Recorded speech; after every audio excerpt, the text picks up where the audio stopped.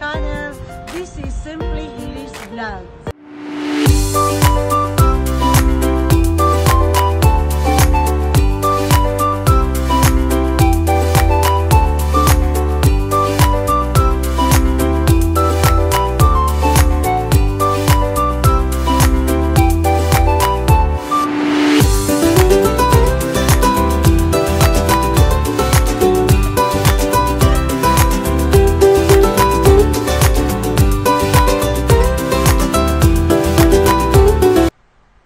Ano-ano ba ang mga simptomas ng COVID-19? Ano-ano ba ang dapat nating gawin kung tayo maging COVID-19 positive? Sabay-sabay po natin panoorin, tunghayan ang naging karanasan ng isa sa aming frontliners sa East Avenue Medical Center sa kanyang COVID-19 journey. Magandang araw sa ating lahat. Ako po muli si Jerome Ramos. At sa mga nakakilala sa akin at nalaman na ako ay nagkaroon ng COVID-19. Alam nyo, kapag nagkaroon ka ng COVID-19, ang mga sintomas nito ay sakit ng ulo, pangatong ng ulo, lagnat, at ubo na hindi matigil-tigil kahit ay tulog ka na, para kang aso na tumatahol. Ang pinakamahirap nito, yung sinabi kong lagnat na pabalik-balik, na hindi ito agad-agad na mawawala. Kaya nga, nung ako ay nakaranas nito, ang mga simptomas nito ay dapat i-treat o paano i-deal na ayos, paano lunas ang kagalingan, at hindi madali po magkaroon ng COVID-19. In my journey, hindi madali yung experience. Pero naging lesson learned din ito. Kung nasaan ako ngayon, kung ano yung mga, bakit nangyari ito, isang bagay lang na kung saan yung ubo mo, balik-balik, yung sipon mo, yung sakit ng ulo mo, at yung lagnat, kagaya na sinabi ko kanina. Kaya tayo, dapat kapag nakaranas tayo ito, i-deal natin ng ayos yung ating sarili. I-prepare natin ng ayos yung ating kaisipan kasi maapektuhan lahat. Lahat ng plano, lahat ng ginagawa natin, magkakaroon ng changes. Kaya dapat alagaan po natin ang ating katawan. Alam nyo, nung ako ay naroon na sa ward, ay ang tanong dito, paano ko siya i-deal? Kasi pag nasa kwarto ka, mag-isa ka lang, naka-quarantine ka, parang feeling mo doon naman. Tapos yung buhay mo, dahil wala ka naman kausap. Iniisip mo yan, paano yung pamilya mo, paano yung mga kaibigan mo, paano yung mga nakasalamuha mo, paano yung mga tao kausap mo. Yun yung iisipin mo eh. Ako kasi yun ang inisip ko. In time na mga na pwede akong humantong sa depression. Pero ang nangyari sa akin, na-deal ko to talk to the people na merong kakayanan para ako ay hindi mawala ng pag-asa.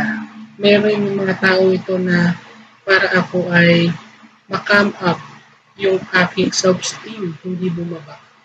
Kaya, ang ginawa ko, nakikipag-usap ako sa mga tao, syempre yung mga may sense of humor, may wisdom, encouragement, at yung mga taong yun ang lapitan natin kapag nagkaroon tayo ng mga experience like that, yung journey with COVID-19. Pero syempre, isang bagay din na gusto kong i-advise kung sakasakaling, syempre, may discrimination eh. Hindi mawawala yung discrimination. Yung family ko na-discriminate sa lugar namin. Yung nalaman na ako ay COVID positive, masakit para sa akin yun. Pero, ang sabi ko, matatapos din ito. May paraan ng Diyos para ayusin ang lahat. So, naniniwala naman ako doon na kasama natin ang Diyos sa lahat ng ginagawa natin. Kaya nga dapat lahat ng plano natin ay kasama siya. Ang Diyos lamang ang may control ng ating buhay. Kaya dapat ipasa Diyos natin lahat kung ano ang meron at ano ang nangyayari sa ating buhay. Kaya nga ang discrimination sa atin ay natural lang, pero dapat i-handle natin ito ng maayos. Para i-manage natin yung time when we have experience discrimination. Oo, alam nyo, nung nalaman ko yung aking swabbing na ako ay nagkaroon ng COVID, ang tanong ko, bakit? Yun lang eh, bakit ako? Yun yung unang thinking ko, tanong ko sa sarili ko, hanggang sa ako ay umakit na sa kwarto, hanggang sa naramdaman ko yung something feeling na hindi may paliwanag habang pumapasok ka sa kwarto at i-admit ka. Medyo hindi nagiging maganda yung pakiramdam. Kaya aking natutunan, don't panic. Huwag kang mag-panic. I-relax mo yung isip mo. Ang tanong doon, paano ang dapat gawin para magkaroon ka ng syempre negative result yung second swab. Kasi may pangalawang swab pa yan eh. Sa unang swab, ikaw ay positive. So dapat magkaroon ka ng 14 days para may prepare yung sarili mo, may handa yung katawan mo, yung kalusugan mo para sa second swab na negative result. So magandang bagay na magutuloy dito, may gusto rin ipahatid na mensahe ng Diyos sa atin na tayo bilang isang nilikha niya, binuhay niya, dapat pangalagaan natin ang ating sarili bilang tao na kanya nilikha. In summary, let us remember 5 P's in dealing with COVID-19 during and after infection. Number 1, practice health protocols. Ibig sabihin, lagi tayo maghugas ng kamay, magsuot ng ating face mask, because protecting ourselves is also protecting others. Number 2, positive mindset. It's normal to be afraid na mag-isip tayo o maging anxious, anong mangyayari in the future, but we should know how to deal with these feelings. We should never entertain negative thoughts, at lahat ng pagsubok na dumarating sa buhay natin ay may katapusan.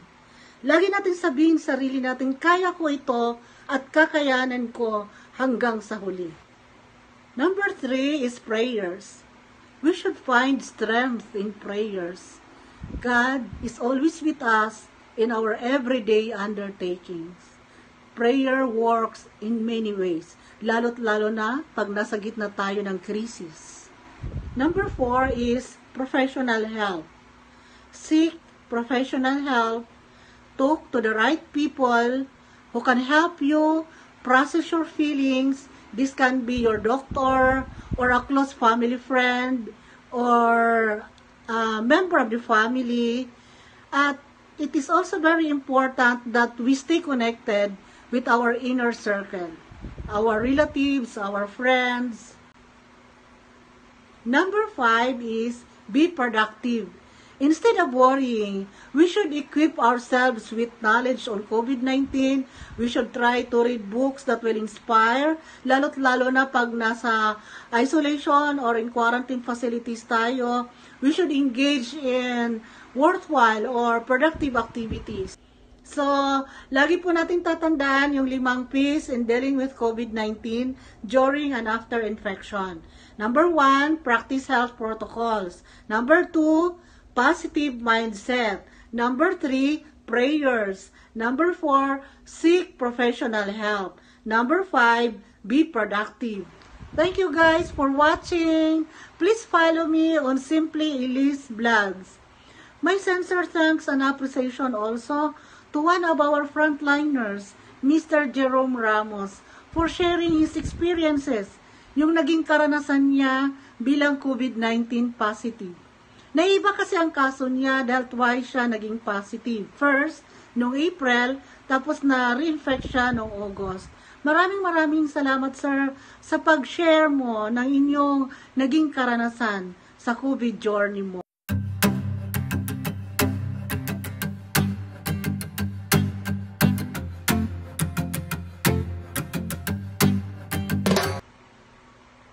Hi! Welcome back to my channel. Kumusta po kayong lahat?